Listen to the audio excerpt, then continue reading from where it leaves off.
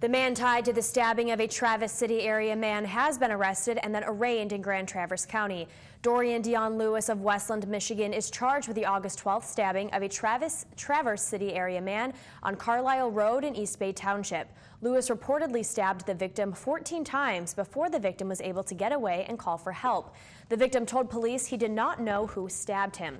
Lewis was arrested by the Michigan State Police fugitive team in Westland, Michigan on August 24th. Yesterday, August 27th, Lewis appeared in court and was arraigned for intent to do great bodily harm less than murder.